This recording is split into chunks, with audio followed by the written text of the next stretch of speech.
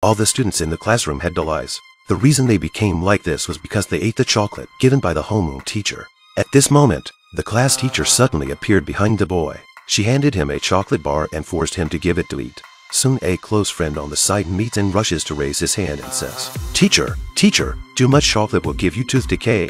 The class teacher, however, had no intention of stopping. She looked to the girl on the side, who didn't know how to refuse. In a moment of crisis, the boy, on the other hand, stormed out of the classroom with the excuse of diarrhea. She also escaped with the same excuse, and the homeroom teacher was on the verge of losing her temper by a few people, scratching out a few bruises on the wooden desk. Upon arriving outside the classroom, the boys few realized that almost the entire campus had been turned into walking corpses. In order to figure out the truth, the three planned to head to the homeroom teacher's house to find out the truth. They had just arrived not long ago. The homeroom teacher opened the window directly into the moonlight and prepared to show herself.